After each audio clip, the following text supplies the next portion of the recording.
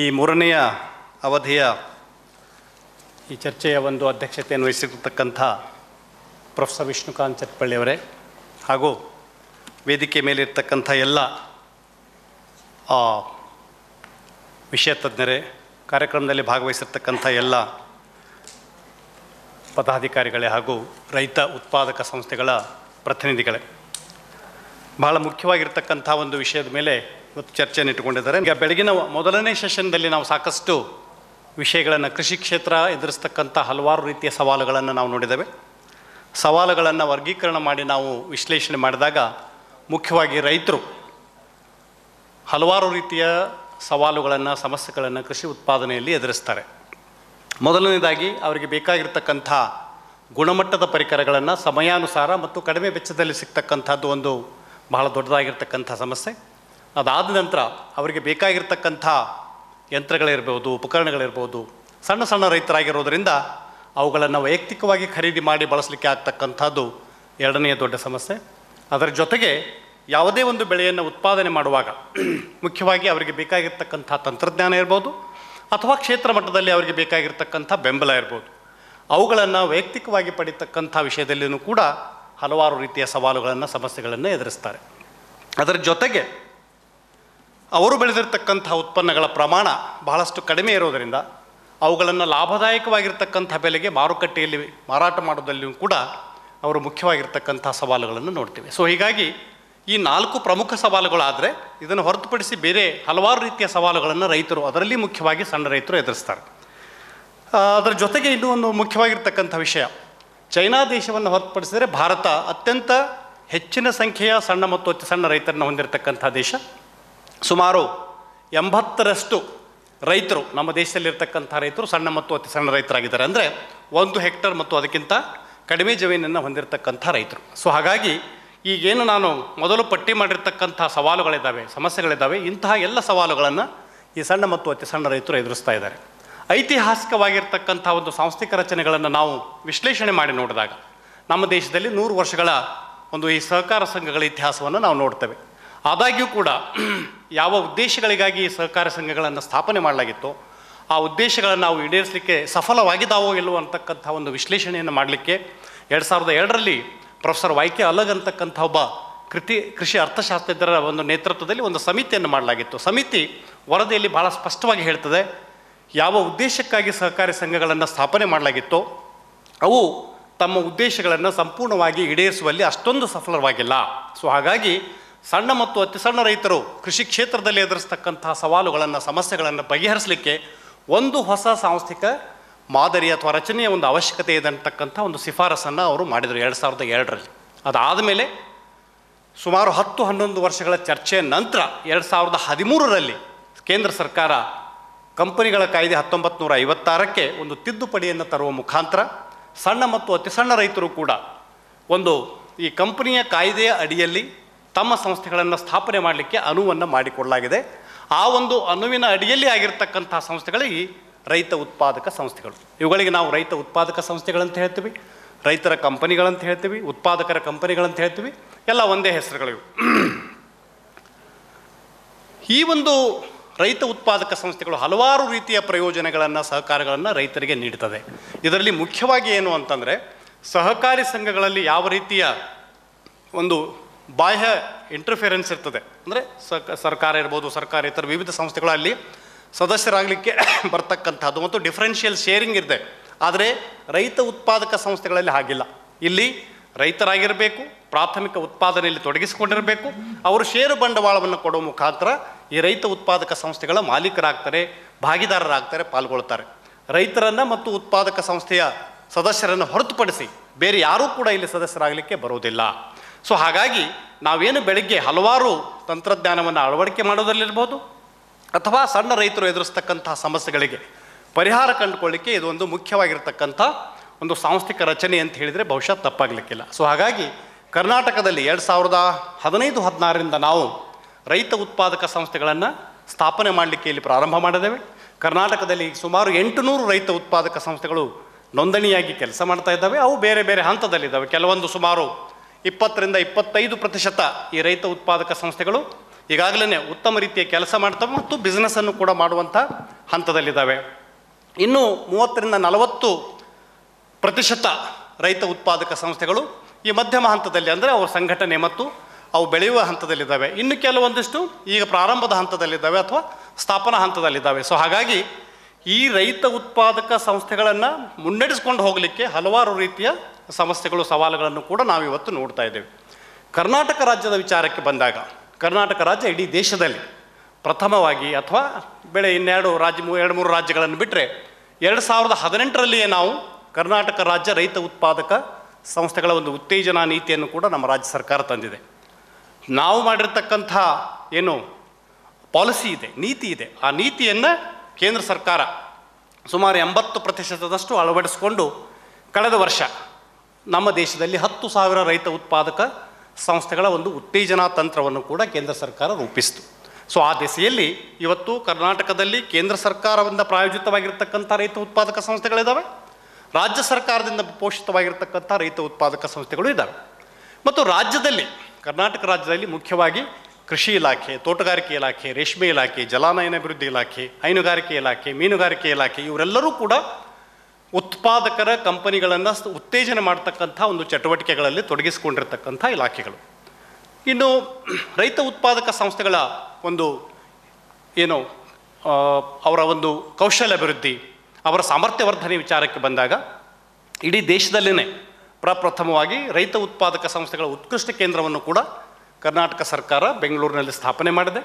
ಆ ಒಂದು ರೈತ ಉತ್ಪಾದಕ ಸಂಸ್ಥೆಗಳ ಉತ್ಕೃಷ್ಟ ಕೇಂದ್ರದಿಂದ ರಾಜ್ಯದಲ್ಲಿ ಸ್ಥಾಪನೆ ಆಗ್ತಕ್ಕಂಥ ಎಲ್ಲ ರೈತ ಉತ್ಪಾದಕ ಸಂಸ್ಥೆಗಳಿಗೆ ತರಬೇತಿಯನ್ನು ನೀಡ್ತಕ್ಕಂಥದ್ದು, ಮಾರ್ಗದರ್ಶನ ಮಾಡ್ತಕ್ಕಂಥದ್ದು ಮತ್ತು ಅಲ್ಲಿಗೆ ಅವರಿಗೆ ಬೇಕಾಗಿರ್ತಕ್ಕಂಥ ವಿವಿಧ ಚಟುವಟಿಕೆಗಳ ಬಗ್ಗೆ ನೀತಿ ನಿಯಮಗಳನ್ನು ರೂಪಿಸುವಂಥದ್ದು, ಮಾರ್ಗಸೂಚಿಗಳನ್ನು ತರುವಂಥದ್ದು ಎಲ್ಲವನ್ನು ಮಾಡಲಿಕ್ಕೆ ನಮ್ಮ ಸಂಸ್ಥೆ ಬೆಂಗಳೂರಿನಲ್ಲಿ ಕೆಲಸ ಮಾಡ್ತಾ ಇದೆ.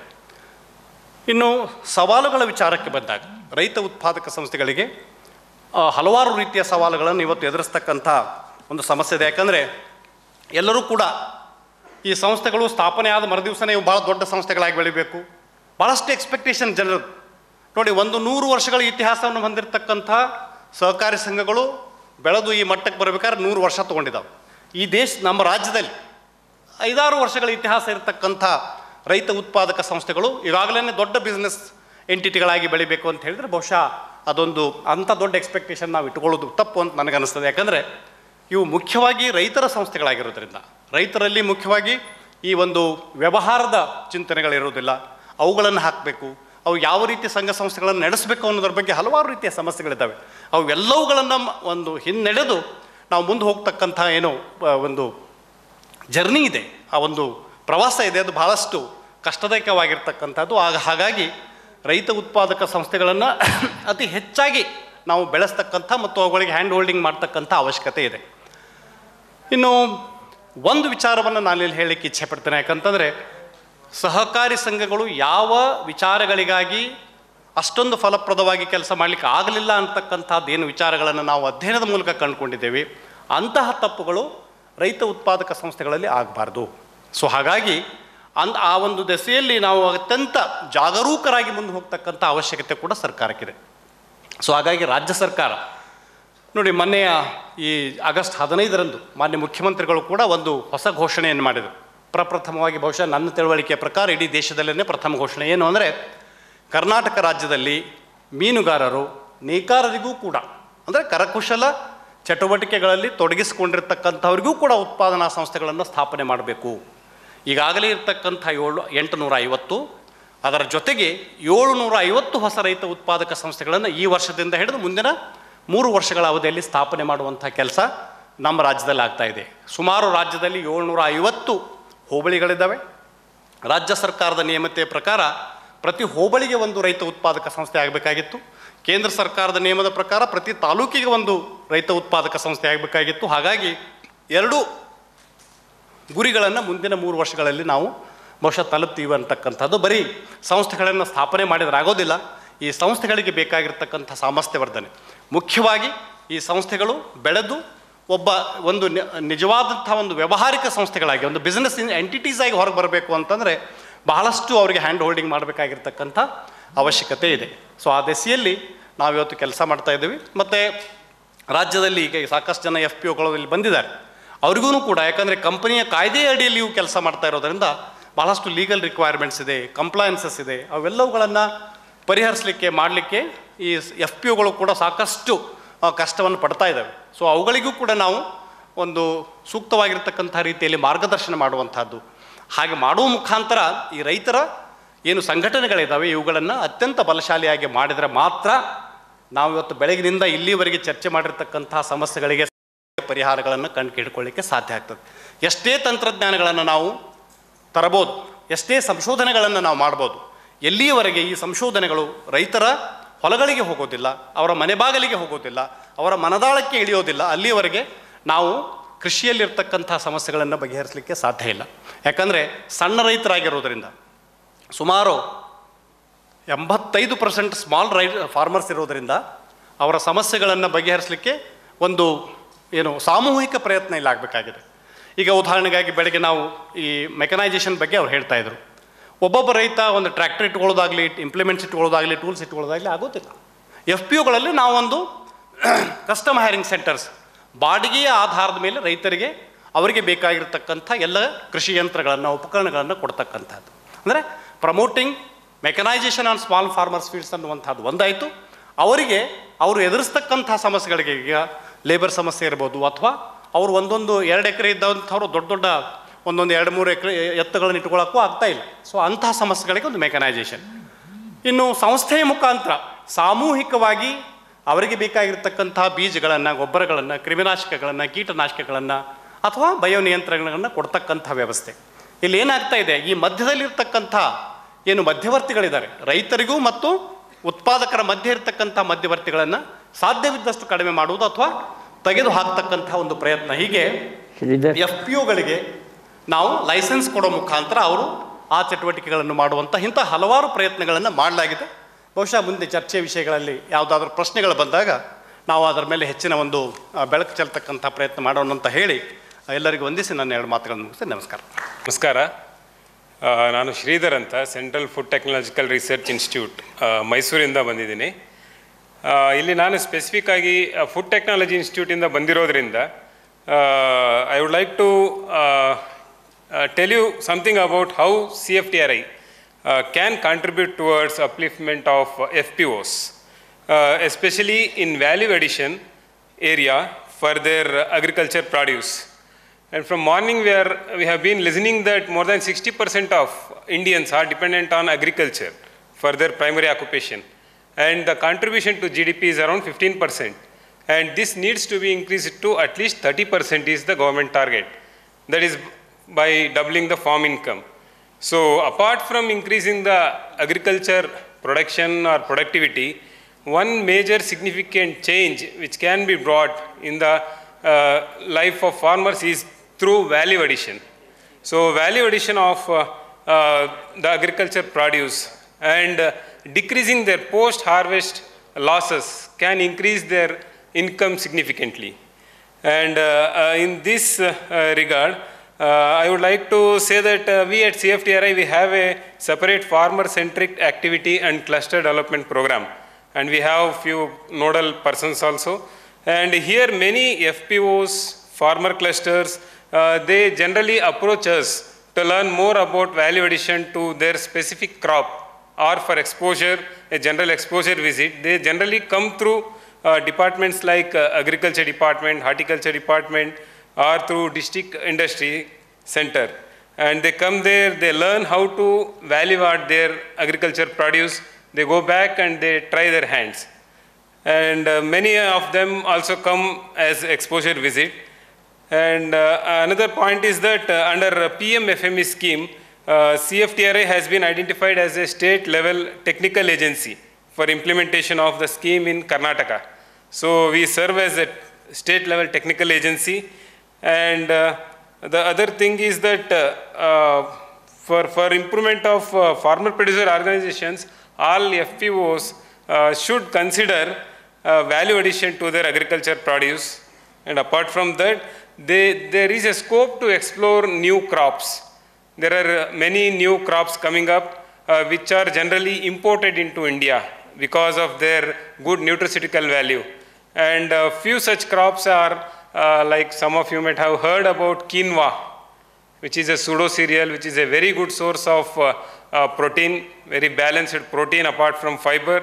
And there are crops like chia, which is Salvia hispanica, which has highest, which is a very good nutraceutical, having nature's highest, richest source of omega-3 fatty acid, omega-3 medhamla antivi, which are very good for our heart, brain, eyes, and it is also a very anti-inflammatory activity. So these crops are generally imported into India. So one such experiment which we did at CFTRI was that we tried to promote these crops, production of these crops here in India. We started it in Mysuru, and one of the successful, here I am trying to give an example of an FPO which took up a new crop and successfully it increased its members' income. So one such crop is chia. Chia is Salvia hispanica. This crop was introduced by CFTRI in 2016, 15-16, and a group of farmers came forward to cultivate that. So after standardizing the agronomic procedures, we introduced it to a group of farmers in Mysuru. So they started growing it, and after 3 to 4 years, now the crop is almost spread in more than 40,000 acres, 15,000 acres, with almost 40,000 tons of production. And why I am giving this example is that now these farmers have formed an FPO to sell their produce. That FPO name is Raita Mitra, which is based in Mysuru. And what we have, how we have helped them is with cultivation of this crop and cleaning, analysis of its nutrient content and packaging. And we have also helped them to market this crop. How is that we helped them to have an price contract, rate contract with 2 companies, private companies based in Bangalore. One is NutriPlanet Private Foods and another one is Sared Enterprise. So we institute signed an MOU with them, and here we are trying to promote these 2 crops, and we did hand-holding between the FPO and the private industry. And now these 2 private companies, they are marketing Indian chia. Earlier, which was imported at a price of around, it was selling to a price of around 2,000 rupees per kg, is now around 400 to 500 rupees per kg, which is sold by the company. And farmers are getting around, they have been paid around 170 to 200 rupees per kg of these seeds. This is a typical example of how an FPO got formed and how it is running profitably based on a new crop. What I would like to tell is that there need to be a policy initiative to identify and categorize FPOs with potential in food processing, not only in production but in food processing. And there should be some policy initiative from the government side to license such FPOs which have food processing potential to national institutes like CFTRI or NIFTEM for further technical consultancy and hand-holding. I think through this, the income of farmers through FPOs, the farmer members through FPOs can be significantly increased. Thank you. ಸಂಕ್ಷಿಪ್ತವಾಗಿ ನಾವು ಏನು ಮಾಡ್ತೀವಿ ಅಂತ ಪೈಲ ಹೇಳಿ as a way forward, what is the way forward for FPO? ಆಗಲೇ ನಾನು ನಮ್ಮ sir discuss ಮಾಡಬೇಕಾದ್ರೆ why it is farmer producing organisation, farmer is already producing no ಅಂತ ಅವಾಗ ಅವ್ರು ಕೇಳಿದಾಗ organisation is important when it comes to the farmers, which is what is lacking in agriculture sector ಅಂತ ನನಗನ್ಸುತ್ತೆ. May be we can have a light on that. So exactly what we do a contract farming, we do a contract farming with the farmers with a fixed price concept. What is fixed price? We fix the price in advance, well in advance, and we give them a crop which is what exactly a market where we have already market has been linked with. So that kind of product we give them, we advise them on regular basis, and we do a buyback. So here farmer is at no loss. First of all, he did not to worry about where to sell. He already has got a agreement with us. So at this price, I am going to give the whole product to in particular quality, I'll give it to this company, and I'm sure that they are going to buy from us. One thing. Second is, he don't have to worry about where to sell. So he need not to, what is the market price, where to go, whether transportation is available or no, today is lockdown, tomorrow is, so these kind of questions will not arise in front of the farmer. And third thing, the weighment.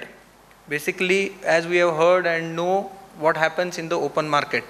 So weighment, it will be done in front of his eyes. So he can be confirmed and sure that my product is going, will come to the farmer's land.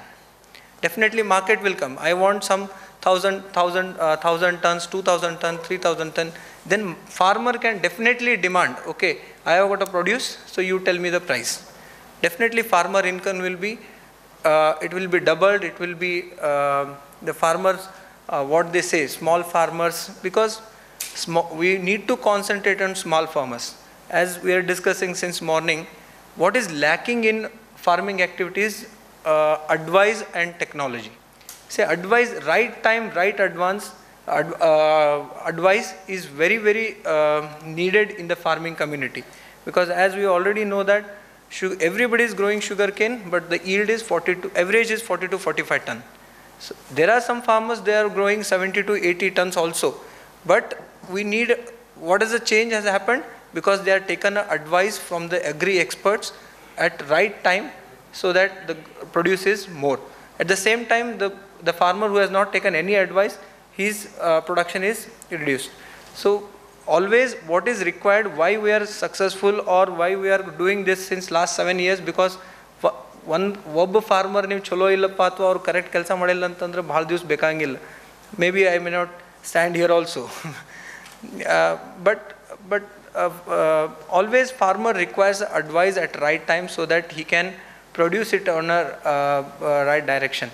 So because this FPOs, I think it's a way forward for our agriculture sector and future of our Bharat. Thank you. Myself Kuntusagar Hardi. Basically, professionally, I am a chartered accountant. As said, from 2013 amendments, Government of India, Government of Karnataka is trying to build a farmer producer organizations. You will believe it or not, all the chief ministers, prime ministers are personally have taken an interest in registering the farmers producer organization. ಅವರು ಪ್ರತಿಯೊಬ್ಬರು ಪ್ರತಿದಿನ ನೀವು believe ಮಾಡ್ತಾರಲ್ಲ, ಆ ಫೀಲ್ಡಲ್ಲಿ ಯಾರಿದ್ದಾರೆ ಅವ್ರಿಗೆ ಗೊತ್ತಿದೆ. ಪ್ರತಿಯೊಂದು ದಿನ ಇವತ್ತು ಎಷ್ಟು ಫಾರ್ಮರ್ ಪ್ರೊಡ್ಯೂಸರ್ ಕಂಪ್ನಿ ಸ್ಟಾರ್ಟ್ ಆಗಿದ್ದಾವೆ, ಇಂಟ್ರೆಸ್ಟೆಡ್ ಇದ್ದಾವೆ, ಅಥವಾ ರಿಜಿಸ್ಟರ್ ಆಗಿರೋ ಎಷ್ಟು ಪರ್ಫಾರ್ಮೆನ್ಸ್ ಮಾಡ್ತಾ ಇದ್ದಾವೆ, ಪರ್ಫಾರ್ಮೆನ್ಸ್ ಆದ ನಂತರ ಯಾವ್ಯಾವ ಗ್ರೋತ್ ಹೋಗಿದ್ದಾರೆ, which company has become successful. They are creating a platform and they are showing them as a model, whatever you can say, and they are guiding other farmer producer companies to just go and meet them and just learn how they are doing and just see the prospect of what opportunities you have in your area. ನಾನು ಆಲೂರು ಸರ್ನ ಬೆಂಗಳೂರಲ್ಲಿ ಭೇಟಿಯಾಗಿದ್ದಾಗ ನೋಡಿದ್ದೆ, ಇಲ್ಲಿ ನೋಡ್ತಾ ಇದ್ದೀನಿ. ಅವರು ಪಾಪ sir every day they are running behind the farmer producer company registrations and all this. But sir ಹೇಳ್ತಿರೋಂಗೆ ನಮ್ಮಲ್ಲೇ ಒಂದು ಒಳ್ಳೆಯ ಅಭಿಪ್ರಾಯ ಇದೆ. ಬಟ್ ನಾವು ಯಾವಾಗ ಗ್ರಾಮೀಣ ಮಟ್ಟದಲ್ಲಿ ಹೋದಾಗ ವಿಚಾರ ಮಾಡಿದಾಗ ಲಾಸ್ಟ್ ಕೊನೆ 1 ವರ್ಷದಿಂದ ಎಲ್ಲರಿಗೆ ರೈತ ಉತ್ಪಾದಕರ ಸಂಘ ಅಂದರೆ ಏನಂತ ಗೊತ್ತಾಗ್ತಾ ಇದೆ. ಲಾಸ್ಟ್ 6 ವರ್ಷದಲ್ಲಿಂದ ಮೇಲಿನ ಮಟ್ಟದಲ್ಲಿ ಎಲ್ಲ ಏನಂತ ಡಿಸ್ಕಷನ್ ಆಗಿದೆ, ಕೆಲಸ ಆಗಿದೆ. ಕೆಳಮಟ್ಟದಲ್ಲಿ ಇವಾಗ ಲಾಸ್ಟ್ 1 ಇಯರಿಂದ ಫುಲ್ ಪ್ಲೇಜ್ ಸ್ಟಾರ್ಟ್ ಆಗಿದೆ. ನನಗೆ ಅನಿಸಿ ಮಟ್ಟಿಗೆ ಸರ್ ಇದೇ ವರ್ಷನ ಜಾಸ್ತಿ ರಿಜಿಸ್ಟ್ರೇಷನ್ ಆಗಿರ್ಬೋದು ಸರ್. ಯಾಕಂದರೆ ಕೇಂದ್ರ ಸರ್ಕಾರ, ರಾಜ್ಯ ಸರ್ಕಾರ ಪ್ರತಿದಿನ ಬೆಳಿಗ್ಗೆ ಎದ್ದ ನಂತರ ಕೇಳೋದು ಇವರಿಗೆ ಇವತ್ತು ಎಷ್ಟು ರಿಜಿಸ್ಟ್ರೇಷನ್ ಮಾಡ್ತೀಯಪ್ಪ, ಆ ಲೆವೆಲ್ಗೆ ಮಾಡ್ತಾಯಿದ್ದಾರೆ.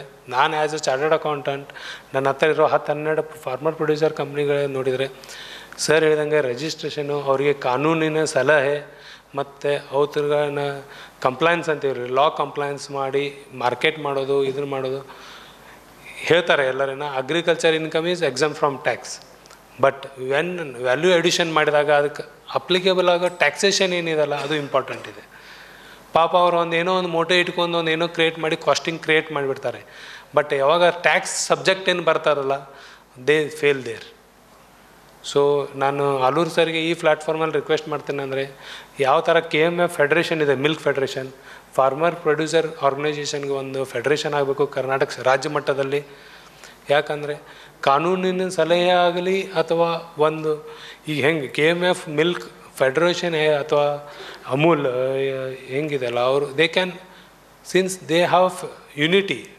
ನನ್ನ ಹತ್ರ ಇಷ್ಟು ಫಾರ್ಮರ್ಸ್ ಪ್ರೊಡ್ಯೂಸರ್ ಆರ್ಗನೈಸೇಷನ್ ಅಂದರೆ ಈ FPOದಿಂದ ಈ ಕ್ವಾಂಟಿಟಿ ನಾನು ಪ್ರೊಕ್ಯೂರ್ ಮಾಡಿಕೊಡ್ಬೋದು ಅನ್ನೋದು they can demand the market. So I think today we have need for federation. I request them to give a proposal to Chief Secretariat or whoever the responsible person or authority to approve the federation. Apart from that, legal compliance should be reduced. I request sir to give a recommendations or whatever. There are hefty numbers of procedures are there for registrations, post resistance. Every year they have to file 10 to 12 forms. ಹೇಗಾಗುತ್ತೆ ಅಂದರೆ CEO ಬಂದು ನಮ್ಗೆ ಹೇಳ್ತಾರೆ, sir ನಾವು ರೈತರ ಜೊತೆ ಅಲ್ಲಿ ಇದು ಮಾಡೋಣ ಅಥವಾ ನಿಮ್ಮ ಆಫೀಸಲ್ಲೇ ಕೂತು ಕಂಪ್ಲೇಂಟ್ಸ್ ಮಾಡೋಣ. So to way forward to grow more number of creation and registration and to run the FPOs in very large scale, I request sir to recommend the government of Karnataka or state government to reduce the compliances. I am not telling that it should not be out of the compliance, but it should be reduced compliance.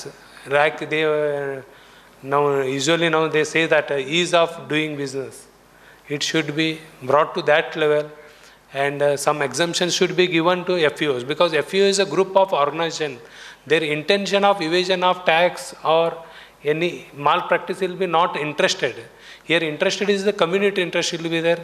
So I request sir to make them reduce the compliance burden from. Since I am a chartered accountant, I know the pain of their FPOs. Last week 2-3 farmers producer people have came, they are interested for registration.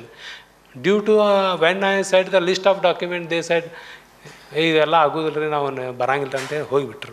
It should not happen. And already, as sir said, farmer producer organization means farmer is already producing. We have to create an organization for him to sell his produce. Until and unless we cannot sell the produce, whatever you have said, input, technology, they all will fail in my view. I hereby thankful to TechBharat for giving me opportunity to present my views in respect of compliance regarding FPOs to come forward and grow forward. Thank you, sir. So ಎಲ್ಲರಿಗೂ ನಮಸ್ಕಾರ. ನನ್ನ ಹೆಸರು ವಿಶ್ವನಾಥ್ ಅಂತ ಹೇಳಿ ಇಲ್ಲಿ ICR KLE ಕೃಷಿ ವಿಜ್ಞಾನ ಕೇಂದ್ರದಲ್ಲಿ ಬೇಸಾಯ ಶಾಸ್ತ್ರಜ್ಞನಾಗಿ ಕೆಲಸ ಮಾಡ್ತಾ ಇದ್ದೀನಿ.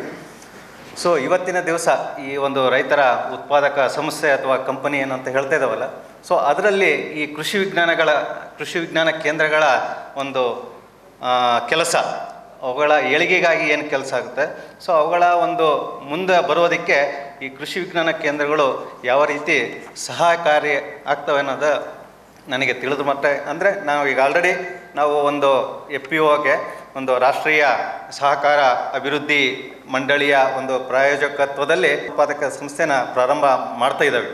ಇನ್ನೂ ಒಂದು ಶಿಶುವಿನ ಹಂತದಲ್ಲಿದೆ ಅಂತ ಹೇಳ್ಬೋದು.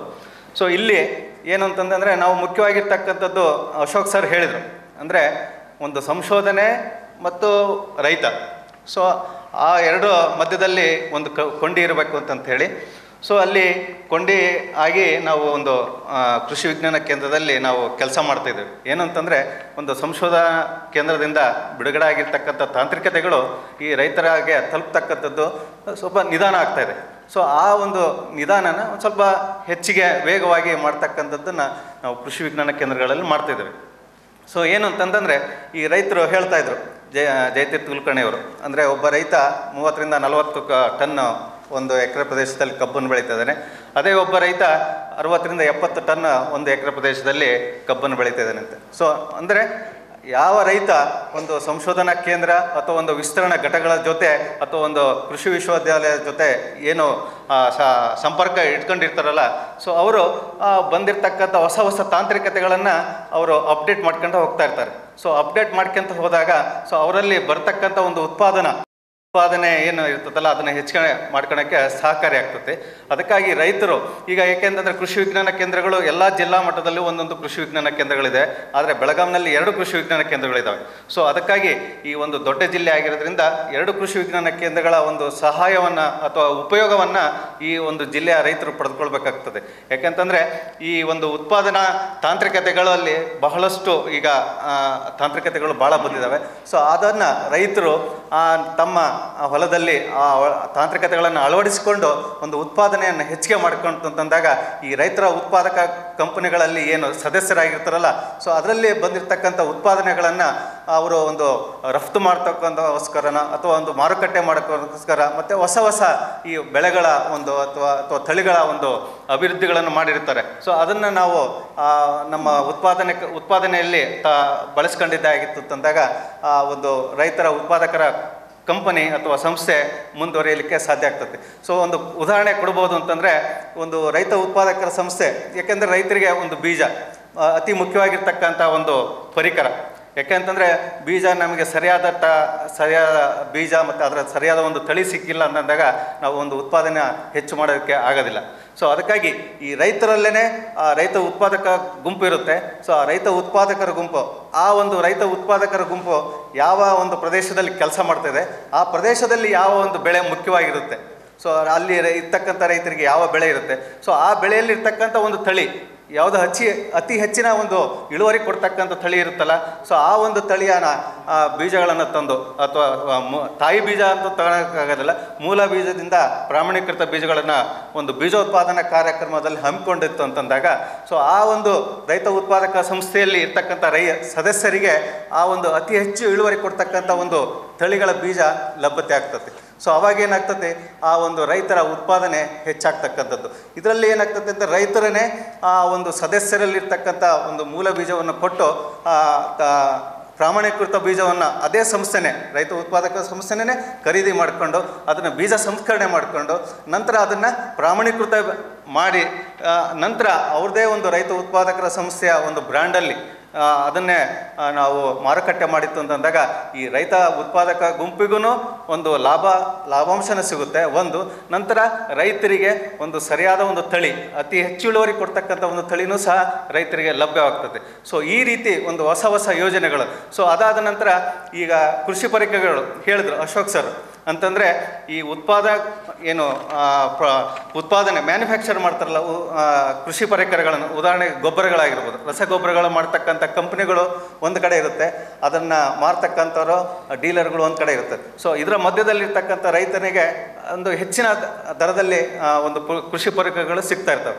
ಸೊ ಆ ಒಂದು ರೈತ ಉತ್ಪಾದಕ ಕಂಪನಿ ಈ ಒಂದು ರಸಗೊಬ್ಬರ ಆಯಿತು ಅಥವಾ ಕೀಟನಾಶಕಗಳಾಯಿತು ಬೀಜಗಳನ್ನು ಮಾರೋದ್ರಿಂದ ಸೊ ಕಡಿಮೆ ದರದಲ್ಲಿ ಅಂತಂದರೆ ಒಂದು ಗರಿಷ್ಠ ಬೆಂಬಲ ಬೆಲೆಯಲ್ಲೇ ಒಂದು ರೈತರಿಗೆ ಸಿಗ್ತಕ್ಕಂಥದ್ದು. ಯಾಕೆಂತಂದರೆ ಈ ಒಂದು ಕೃಷಿ ಪರಿಕರಗಳು ಕೆಲವು ಹಂತದಲ್ಲಿ ಒಂದು ಶಾರ್ಟೇಜ್ ಆಗ್ತಕ್ಕಂಥ ಪರಿಸ್ಥಿತಿ ಇರ್ತದೆ. ಅಂಥದ್ರಲ್ಲಿ ಈ ಡೀಲರ್ಸ್ಗಳು ಏನಾಗ್ತದೆ, ರೈತರನ್ನು ಎಕ್ಸ್ಪ್ಲಾಯ್ಟ್ ಮಾಡ್ತಾ ಇರ್ತಾರೆ. ಸೊ ಅಂಥದನ್ನು ಈ ಒಂದು ರೈತ ಉತ್ಪಾದಕರ ಗುಂಪುಗಳು ಈ ರೀತಿ ಒಂದು ಕೃಷಿ ಪರಿಕರಗಳನ್ನು ಮಾರಾಟ ಮಾಡೋದ್ರಿಂದ ರೈತರಿಗೆ ಯೋಗ್ಯವಾದಂಥ ಬೆಲೆ ಮತ್ತು ಗುಣಮಟ್ಟದ ಪರಿಕರಗಳನ್ನು ಕೊಡೋದಕ್ಕೆ ಸಾಧ್ಯವಾಗ್ತದೆ. ಸೊ ಈ ರೀತಿ ಒಂದು ರೈತ ಉತ್ಪಾದಕರ ಗುಂಪುಗಳು ಒಂದೇ ಬರೀ ಒಂದು ಉತ್ಪಾದನೆ ಮಾಡೋದಲ್ದೇ ಆ ರೈತ ಉತ್ಪಾದಕ ಸಂಸ್ಥೆನ ಒಂದು ಕಮರ್ಷಿಯಲ್ ಅಂದರೆ ವ್ಯಾಪಾರೀಕರಣ ಒಂದು ಇದರೊಳಗೆ ನಾವು ನೋಡ್ತು ಅಂತಂದಾಗ ಈ ರೈತರಿಗೆ ಅಲ್ಲಿರ್ತಕ್ಕಂಥ ಸದಸ್ಯರಿಗೂ ಆಯಿತು ಮತ್ತು ಸುತ್ತಮುತ್ತಲಿರ್ತಕ್ಕಂಥ ಗ್ರಾಮಗಳಲ್ಲಿರ್ತಕ್ಕಂಥ ರೈತರಿಗೆ ಒಂದು ಒಳ್ಳೆಯ ಸೇವೆಯನ್ನು ದೊರಕಿಸ್ಕೊಡ್ತಕ್ಕಂಥ ಒಂದು ಸಂಸ್ಥೆಯಾಗಿ ಹೊರಹೊಮ್ಮುತ್ತದೆ ಅಂತ ಹೇಳಿ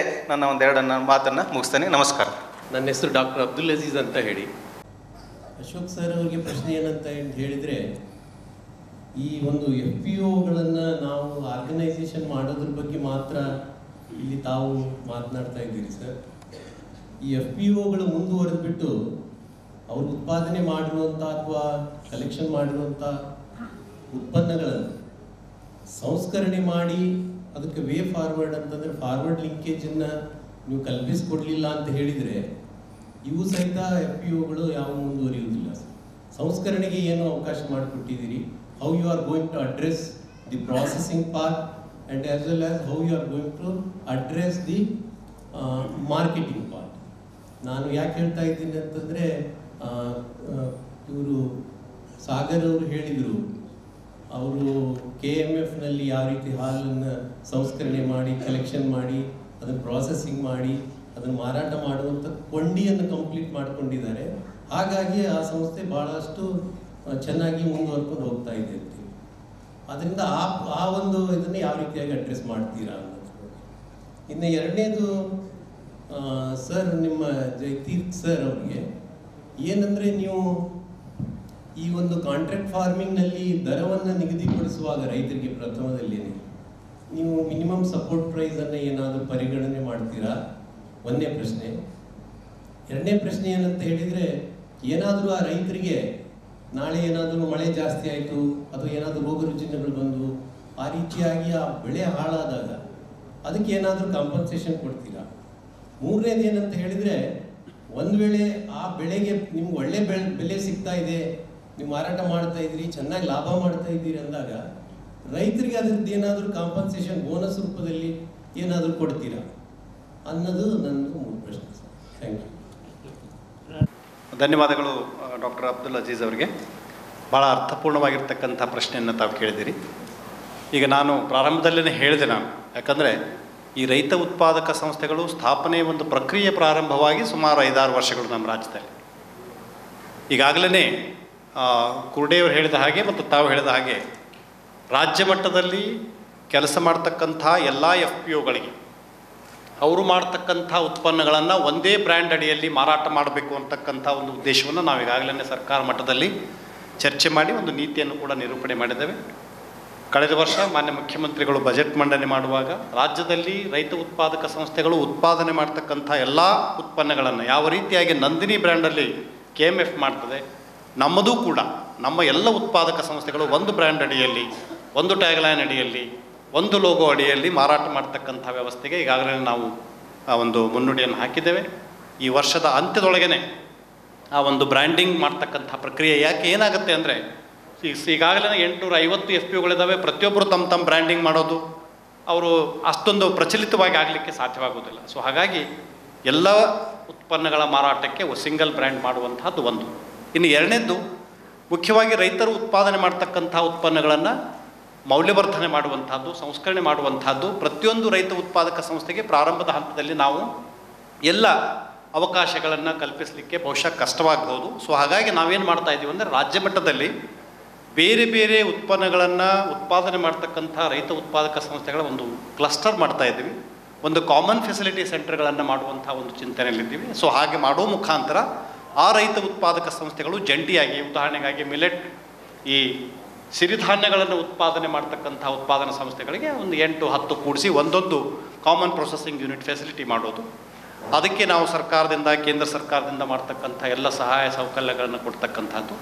ರೈತ ಉತ್ಪಾದಕ ಸಂಸ್ಥೆಗಳು ಯೋಜನೆಯನ್ನು ಅಂದರೆ ಬಿಸ್ನೆಸ್ ಪ್ಲಾನನ್ನು ವ್ಯವಹಾರದ ಯೋಜನೆ ಮಾಡೋಕ್ಕೆ ನಮ್ಮ ಸಂಸ್ಥೆಯಿಂದ ಅವರಿಗೆ ಬೆಂಬಲ ಕೊಡ್ತೀವಿ, ಕೈ ಹಿಡಿದವರಿಗೆ ಅದನ್ನು ಹೆಲ್ಪ್ ಮಾಡ್ತೇವೆ. ಅದರ ಜೊತೆಗೆ ಈ PMFMEನಲ್ಲಿ ಬರ್ತಕ್ಕಂಥ ಏನು ಫಂಡಿಂಗ್ ಇದೆ, ಅಥವಾ ಕೇಂದ್ರ ಸರ್ಕಾರದ ಆತ್ಮನಿರ್ಭರ ಅಭಿಮಾನ ಯೋಜನೆಯಲ್ಲಿ ಬರ್ತಕ್ಕಂಥ ಫಂಡಿಂಗ್ ಇದೆ, ಮಿನಿಸ್ಟ್ರಿ ಆಫ್ ಫುಡ್ ಪ್ರೊಸೆಸಿಂಗ್ ಅಡಿಯಲ್ಲಿ ಬರ್ತಕ್ಕಂಥ ಫಂಡಿಂಗ್ಗಳನ್ನು ಕೂಡ ಅವ್ರಿಗೆ ಲಿಂಕ್ ಮಾಡಿಕೊಡ್ತಕ್ಕಂಥ ವ್ಯವಸ್ಥೆಯನ್ನು ಮಾಡ್ತಾಯಿದ್ದೀವಿ. ಒಂದು ಉದಾಹರಣೆಯನ್ನು ಹೇಳ್ತೇನೆ.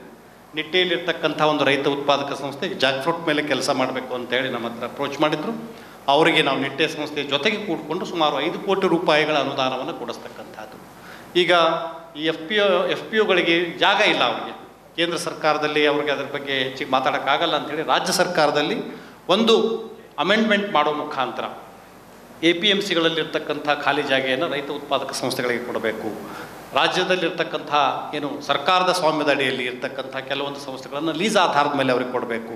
ಹಾಗೆ ಮಾಡೋ ಮುಖಾಂತರ ಅವರಿಗೆ ವ್ಯವಸ್ಥೆಯನ್ನು ಮಾಡಬೇಕು ಅನ್ನುವಂಥದ್ದು. ಅದರ ಜೊತೆಗೆ ಇನ್ನೂ ಒಂದು ಮಾರುಕಟ್ಟೆ ವಿಚಾರಕ್ಕೆ ಬಂದಾಗ, ಈಗಾಗಲೇ ನಾವು ಪ್ರತಿ ಹಂತದಲ್ಲಿಯೂ ಬೈಯರ್ ಸೆಲ್ಲರ್ಸ್ ಮೀಟ್ಗಳನ್ನು ಮಾಡುವಂಥದ್ದು. ಖರೀದಿದಾರರು ಮತ್ತು ಮಾರಾಟಗಾರರು FPOಗಳು ಅವುಗಳನ್ನು ಮಾಡ್ತಕ್ಕಂಥ ವ್ಯವಸ್ಥೆ ಒಂದು ಕಡೆಗೆ, ಹೆಚ್ಚಿನ ಒಂದು ಗುಣಮಟ್ಟವನ್ನು ಈಗ ರಫ್ತು ಮಾಡಲಿಕ್ಕೆ ಯೋಗ್ಯವಾಗಿರ್ತಕ್ಕಂಥ ಉತ್ಪನ್ನಗಳನ್ನು ಉತ್ಪಾದನೆ ಮಾಡ್ತಕ್ಕಂಥಗಳಿಗೆ ಆ ಪೆಡಾ ಜೊತೆಗೆ ನಾವು ಲಿಂಕ್ ಮಾಡಿ ಬೇರೆ ದೇಶಗಳಿಗೆ ಅದಕ್ಕೆ ಮಾರಾಟ ಮಾಡ್ತಕ್ಕಂಥ ವ್ಯವಸ್ಥೆ.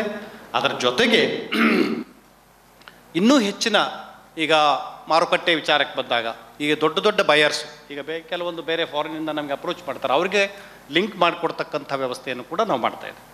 ಈ ವರ್ಷ ಒಂದು ಡಿಜಿಟಲ್ ಪ್ಲ್ಯಾಟ್ಫಾರ್ಮ್, ಸ್ಟೇಟ್ ಲೆವೆಲಲ್ಲಿ ಒಂದು ಡಿಜಿಟಲ್ ಪ್ಲ್ಯಾಟ್ಫಾರ್ಮ್ ಮಾಡೋ ಮುಖಾಂತರ ಎಲ್ಲ FPOಗಳು ಆ ಡಿಜಿಟಲ್ ಪ್ಲ್ಯಾಟ್ಫಾರ್ಮ್ನಲ್ಲಿ ಸದಸ್ಯರಾಗ್ತಾರೆ. ಅದೊಂದು ಮಾರ್ಕೆಟಿಂಗ್ ಪ್ಲ್ಯಾಟ್ಫಾರ್ಮ್ ಆಗಿರ್ತದೆ. ಯಾವ FPOನಲ್ಲಿ ಯಾವ ಉತ್ಪನ್ನಗಳು, ಯಾವ ಗುಣಮಟ್ಟದ ಉತ್ಪನ್ನಗಳು, ಎಷ್ಟು ಮೌಲ್ಯದ ಉತ್ಪನ್ನಗಳು ಲಭ್ಯವಿದೆ ಅಂತಕ್ಕಂಥದ್ದನ್ನು ಕೂಡ ಅವರು ಡಿಜಿಟಲ್ ಪ್ಲ್ಯಾಟ್ಫಾರ್ಮ್ ಮುಖಾಂತರ ವಿಶ್ವದ ಜಗತ್ತಿನ ದೇಶದ ಯಾವುದೇ ಒಂದು ಖರೀದಿದಾರರಿಗೆ ಮಾರಾಟ ಮಾಡ್ತಕ್ಕಂಥ ವ್ಯವಸ್ಥೆ. ಅದರಾಗಲೇ ಈಗಾಗಲೇ ರಾಷ್ಟ್ರ ಮಟ್ಟದಲ್ಲಿರ್ತಕ್ಕಂಥ ಈ ನಾಮ್ ಇದೆ. ನಮ್ಮ ರಾಜ್ಯ ಮಟ್ಟದಲ್ಲಿರ್ತಕ್ಕಂಥ ಏನು ನಮ್ಮ ಒಂದು ಮಾರುಕಟ್ಟೆ ಅಂತರ್ಜಾಲ ಮಾರುಕಟ್ಟೆ ವ್ಯವಸ್ಥೆ ಇದೆ. ಆ ಎಲ್ಲವಕ್ಕೂ ಕೂಡ ರೈತ ಉತ್ಪಾದಕ ಸಂಸ್ಥೆಗಳನ್ನು ನಾವು ಲಿಂಕ್ ಮಾಡ್ತಕ್ಕಂಥ ವ್ಯವಸ್ಥೆಯನ್ನು ಮಾಡಿದ್ದೇವೆ. ಇನ್ನೂ ಒಂದು ಪ್ರಶ್ನೆ, ಈಗ ರಾಜ್ಯ ಮಟ್ಟದಲ್ಲಿ ರೈತ ಉತ್ಪಾದಕ ಸಂಸ್ಥೆಗಳ ಒಂದು ಫೆಡರೇಷನ್ ಮಾಡುವ ಮುಖಾಂತರ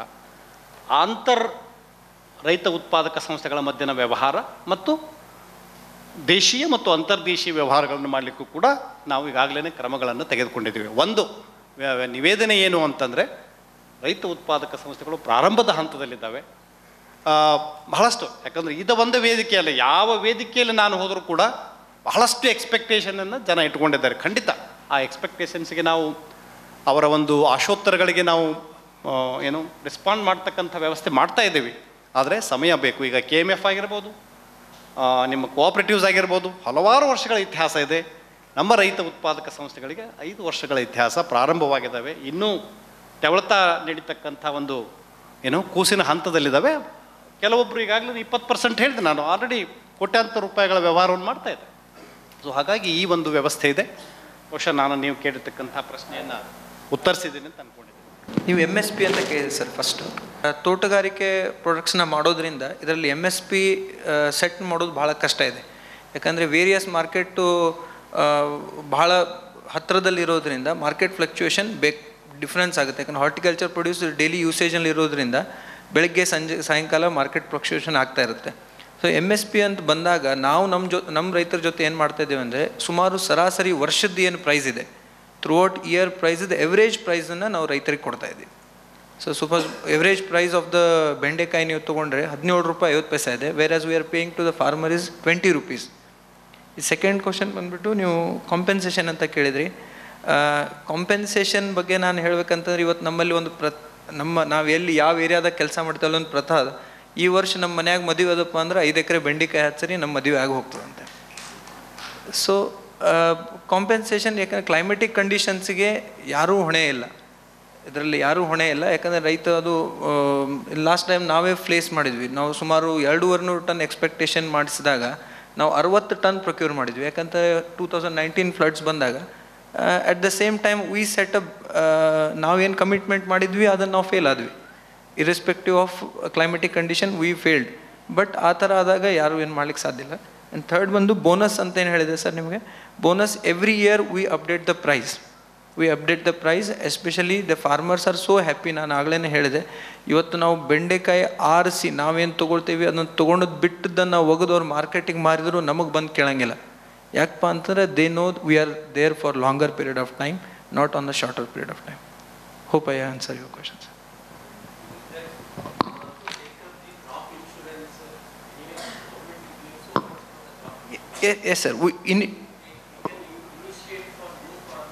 Yes sir,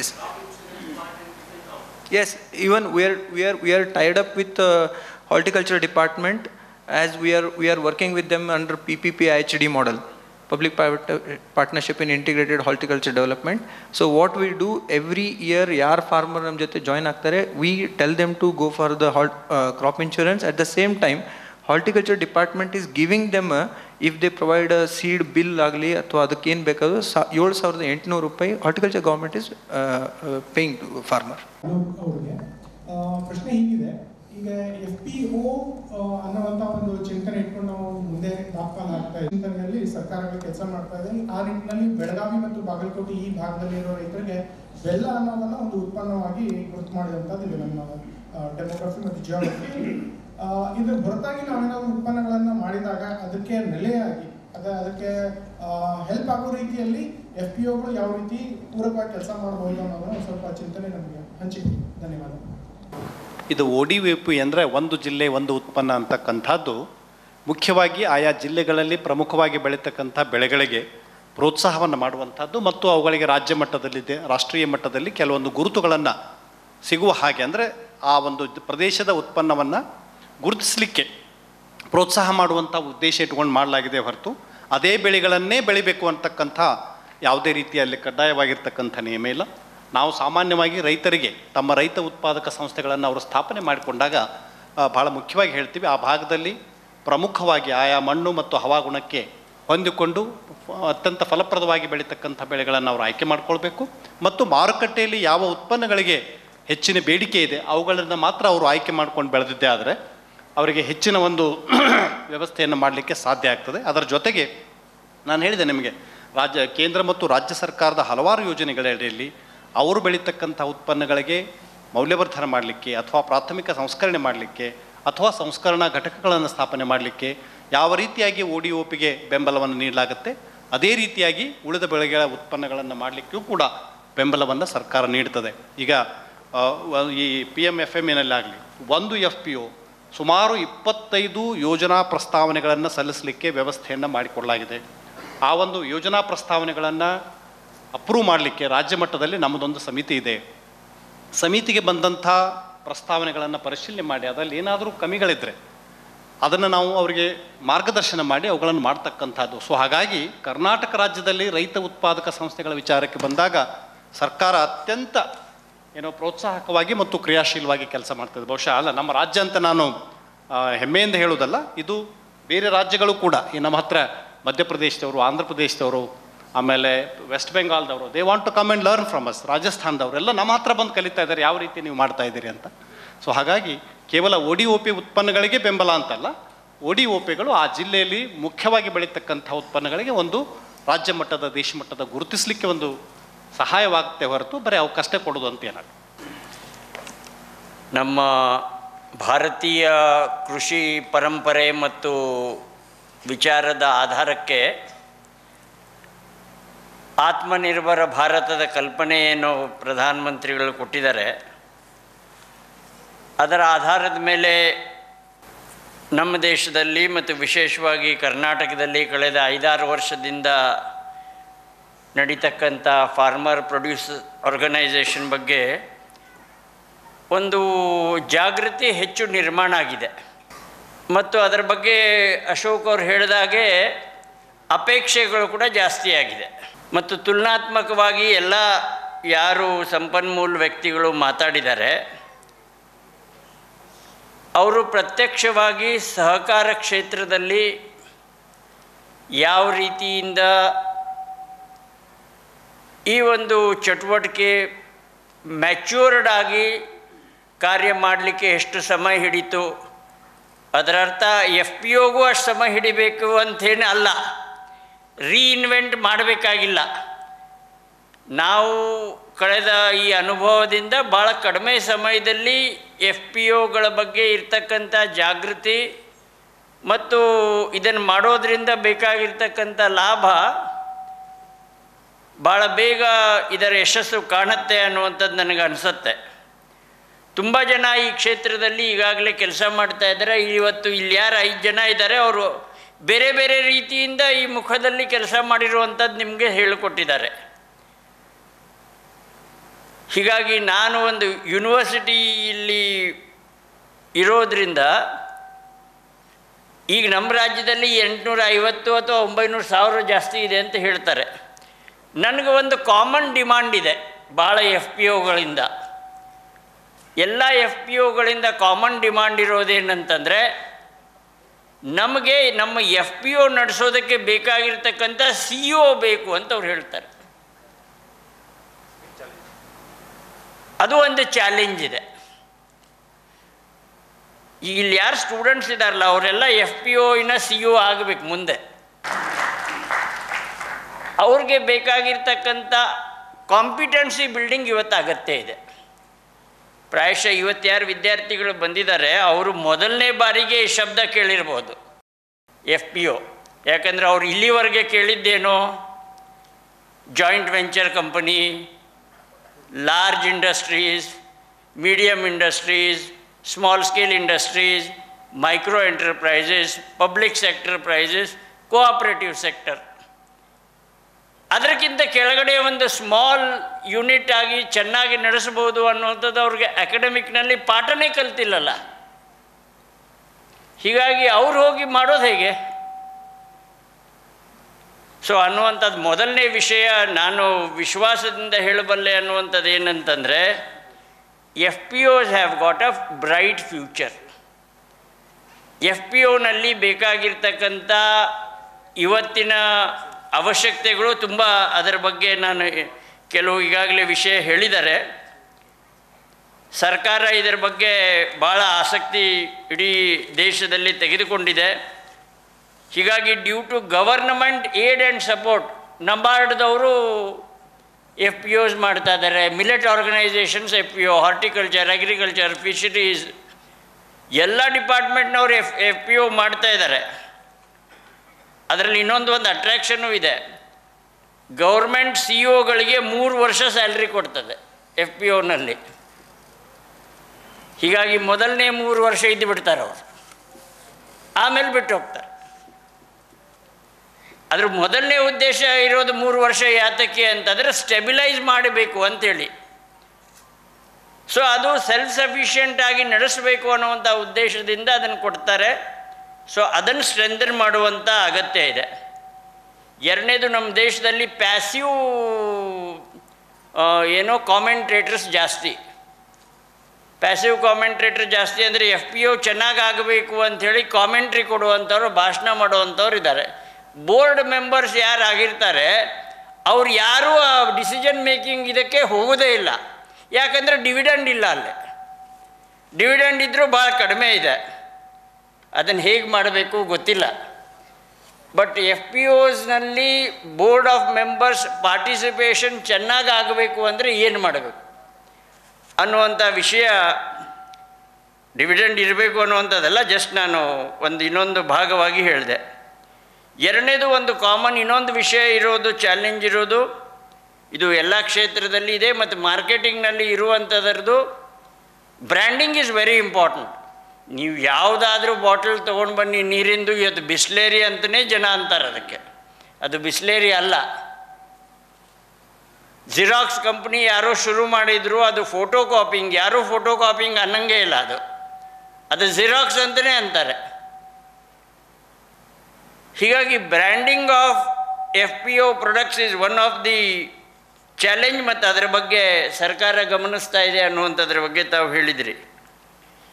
ಕಾಮರ್ಸ್ ಪ್ಲ್ಯಾಟ್ಫಾರ್ಮ್ ಇದನ್ನು ತರಬೇಕು ಅನ್ನುವಂಥದ್ರದ್ದು ಡಿಜಿಟಲ್ ಪ್ಲ್ಯಾಟ್ಫಾರ್ಮಿನ ಅಗತ್ಯ ಇದೆ ಅನ್ನುವಂಥದ್ದು ನಾನು ವೇ ಫಾರ್ವರ್ಡ್ನಲ್ಲಿ ಅಂದ್ಕೊಂಡಿದ್ದೆ.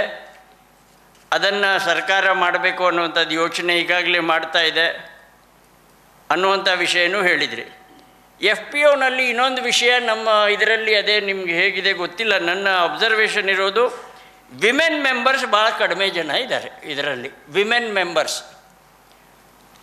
ಆದರೆ ಕೃಷಿ ಕ್ಷೇತ್ರದಲ್ಲಿ ಅಗ್ರೋ ಮತ್ತು ಆರ್ಟಿಸನ್ಸು ಇರೋದು ಇವತ್ತು ನೀವು ಯಾವುದ್ರ ಹಳ್ಳಿಗೆ ಹೋದರೆ ಅಲ್ಲಿ ರೈತರು ಇರುವಂಥವ್ರು ಗ್ರಾಮೀಣ ಪ್ರದೇಶದಲ್ಲಿ ಪುರುಷರೆಲ್ಲ ಕಟ್ಟೆ ಮೇಲೆ ಕೂತ್ಕೊಂಡಿರ್ತಾರೆ, ಹೆಣ್ಮಕ್ಳು ಮಾತ್ರ ರೈತರ ಇದರಲ್ಲಿ ಭೂಮಿನಲ್ಲಿ ಕೆಲಸ ಮಾಡ್ತಿರ್ತಾರೆ. ಆದರೆ ಅವ್ರ ಪ್ರಾಸೆಸ್ ಆಫ್ ಡಿಸಿಷನ್ ಮೇಕಿಂಗ್ನಲ್ಲಿ ಇಲ್ಲ. ಸೊ ಹೇಗೆ, that is one of the point which is to be taken in to consideration. ಎರಡನೇದು, ಇದಕ್ಕೆ ಕುಲಕರ್ಣಿಯವ್ರು ಹೇಳಿರೋದು, ಹೇಗೆ ಒಂದು ಸ್ಮಾಲ್ ಚೇಂಜ್ ಅದನ್ನು ಹೇಗೆ ಬದಲಾವಣೆ ತರಬಹುದು ಅನ್ನೋದರ ಬಗ್ಗೆ, ಈ ಆರ್ಗ್ಯಾನಿಕ್ ಫಾರ್ಮಿಂಗ್ ಬಗ್ಗೆ ಇರ್ಬೋದು, ಗೋ ಆಧಾರಿತವಾಗಿರ್ತಕ್ಕಂಥ ಕೃಷಿ ಬಗ್ಗೆ ಇರ್ಬೋದು, ಅಥವಾ ನಾವೇ ಡಿಫರೆಂಟ್ ಇಂಟರ್ ಕ್ರಾಪಿಂಗ್ ಮಾಡ್ವಿ, ಹೇಗೆ ಫಾರ್ಮರ್ಸನ್ನು ಅದರಲ್ಲಿ ಪ್ರಾಫಿಟ್ ಮೇಕಿಂಗ್ ಮಾಡ್ಬೋದು, other than agriculture allied activities ಹೇಗೆ ನಾವು ಮಾಡ್ಬೋದು ಫಾರ್ಮರ್ ಅನ್ನುವಂಥ ಎಲ್ಲ ವಿಷಯಗಳ ಬಗ್ಗೆ, ಮತ್ತು ಲೈಸೆನ್ಸಿಂಗ್ ಇವತ್ತು ಸಮಸ್ಯೆ ಇಲ್ಲ, ಮುಂದದು ಲೈಸೆನ್ಸಿಂಗ್ ಇಶ್ಯೂ ಬರ್ಬೋದು. ಮತ್ತು ಈಸ್ ಆಫ್ ಬಿಸ್ನೆಸ್ ಜನ ಮಾತಾಡ್ತಾರೆ, ಯಾಕಂತಂದರೆ ಇಂಟರ್ನ್ಯಾಷನಲ್ ವೇ ಆಗಿದೆ ಅದು, ಯಾಕಂದರೆ ಇನ್ವೆಸ್ಟರ್ ಬರಬೇಕು. Is of way for farmer ಇನ್ನೂ ಆಗಬೇಕು ಪ್ರಾಯಶಃ. That is also one of the important way forward. ಯಾಕಂದರೆ ನಮ್ಮ ದೇಶದಲ್ಲಿ ಇದು ಇನ್ಸ್ಪೆಕ್ಷನ್ನು ಕಂಪ್ಲಾಯನ್ಸು ಕೊಡೋದೇ ಒಂದು ದೊಡ್ಡ ಕಷ್ಟ ಇದೆ. ಸೊ ಅದನ್ನು ಕಂಪ್ಲಾಯನ್ಸ್ ಮಾಡೋದಕ್ಕೆ ಬೇಕಾಗಿರ್ತಕ್ಕಂಥ ವಿಷಯ ಇವತ್ತೇನು ಬಂದಿದೆ, ಅದು ಒಂದು ಚರ್ಚೆಯ ಮುಂದಿನ ಭಾಗ ಇದೆ. ಫೆಡರೇಷನ್ ಆಗೋದರ ಬಗ್ಗೆ ಪ್ರಾಯಶಃ ಅದನ್ನು ಮಾಡುವಂಥ ಅಗತ್ಯ ಇದೆ. ವೇ ಫಾರ್ವರ್ಡ್ ಅದರ ಬಗ್ಗೆ ಯೋಚನೆ ಮಾಡುವಂಥದ್ರದ್ದು. Infrastructure providing for the FPOs ಅನ್ನುವಂಥದ್ದು ಭಾಳ ಅಗತ್ಯ ಇದೆ. ಅದು ಒಂದು ಯೋಚನೆ ರಾಜ್ಯ ಮಟ್ಟದಲ್ಲಿ ಆಗ್ತಾ ಇದೆ ಅನ್ನುವಂಥದ್ದು ಅನಿಸುತ್ತೆ. ಹೀಗೆ ತರಬೇತಿ ಮತ್ತು ನನಗೆ ಇನ್ನೊಂದು ವಿಷಯ ಇರೋದು FPOಸ್ನಲ್ಲಿ ಬೇಕಾಗಿರ್ತಕ್ಕಂಥ research component at the state level, research centre ಅದನ್ನು ಮಾಡಬೇಕು ಅನ್ನುವಂಥದ್ರದ್ದು. ಹೀಗೆ research, training, awareness, hand holding, financial support, reducing the licensing procedures, is of business and confidence building will take farmer producer organization in a successful sustainable way ಅಂತ ಅನಿಸುತ್ತೆ. Rural development and panchayat Raj university ಇದರ ಮುಖ್ಯ ಕೆಲಸನೇ ನಮ್ಮದು academic, research, training ಮತ್ತು extension. ಇದನ್ನು demonstrate ಮಾಡಬೇಕು, performance ತೋರಿಸ್ಬೇಕು ಮತ್ತು ಅದಕ್ಕೆ ಬೇಕಾಗಿರ್ತಕ್ಕಂಥ ತರಬೇತಿ ಮತ್ತು ಅದಕ್ಕೆ ಬೇಕಾಗಿರ್ತಕ್ಕಂಥ ಒಂದು ಮಾರ್ಗದರ್ಶನ University is ready to provide all support for the FPOs through the government organizations. ಲಘು ಉದ್ಯೋಗ ಭಾರತಿ, IMS ಮತ್ತು ಈ ಥರದ ಇನ್ಯಾವ್ಯಾವ ಸಂಸ್ಥೆಗಳ ಜೊತೆಗೆ ವಿಶ್ವವಿದ್ಯಾಲಯ ಮತ್ತು ಬೇರೆ ಎಲ್ಲರ ಜೊತೆಗೆ ಸಹಕಾರ ಕೊಟ್ಟು ನಾವು ನಮ್ಮ ಕಾರ್ಯ ಮಾಡ್ತೀವಿ. ನಮ್ಮ ವಿಶ್ವವಿದ್ಯಾಲಯಕ್ಕೆ ಬನ್ನಿ. ಧನ್ಯವಾದ.